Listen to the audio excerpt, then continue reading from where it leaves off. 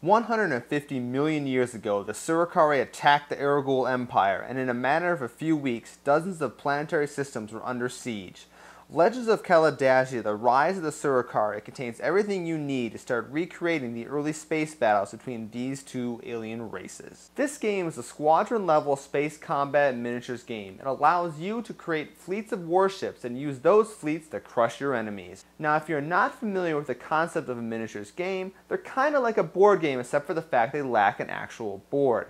Instead of counting distances, say in squares or hexes, you actually measure distance between two objects in inches using tape measures. Legends of Kalidiasa was designed to be simple and accessible to all players without sacrificing tactics.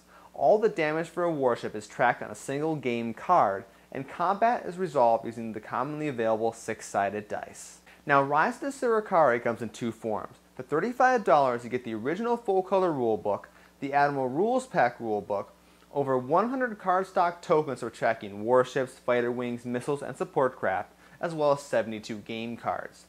Also for $60, the Deluxe box set comes with all that I just mentioned, as well as 4 miniatures.